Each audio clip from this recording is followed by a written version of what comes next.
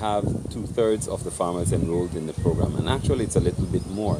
This year we're hoping that we'll have the full farmer community enrolled. And it makes a difference because what you're doing is, unlike other agricultural produce, you can't just look at it and say it's right. So you have to actually do the testing.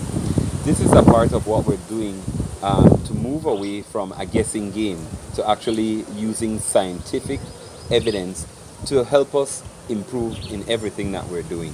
So it is very critical that we have that, and there has been no resistance from farmers because obviously with improved quality, there's improved payment.